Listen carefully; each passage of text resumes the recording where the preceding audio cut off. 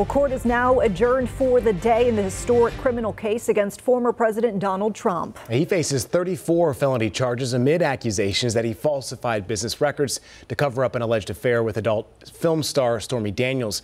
WCNC Charlotte's anchor Nick Sturdivant has been following this case closely. Nick, we know a key witness was on the stand today. Hey guys, yeah, that's right. Former National Enquirer publisher David Pecker taking the stand again. Now, Pecker is allegedly at the heart of the catch and kill scheme to silence the stories of people like Stormy Daniels before the 2016 election.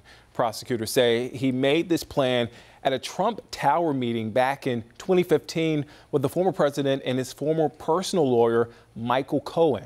On the stand, Pecker testified that he got a phone call from Cohen that year stating, quote, the boss wanted to see him.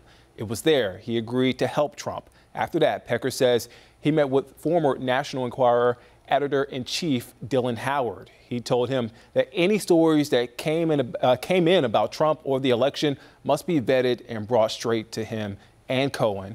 Before testimony got underway, the judge held a contempt hearing on Trump's alleged violations of the limited gag order in this case. It prohibits statements about witnesses, jurors, and lawyers. Prosecutors argue Trump violated that order on at least 10 separate occasions this month. I'd love to talk to you people. I'd love to say everything that's on my mind, but I'm restricted because I have a gag order. And I'm not sure that anybody's ever seen anything like this before. And you guys, Pecker will resume his testimony on Thursday. We'll continue to follow this case and on the latest of this case and keep you updated on air and online. All right, Nick, thank you.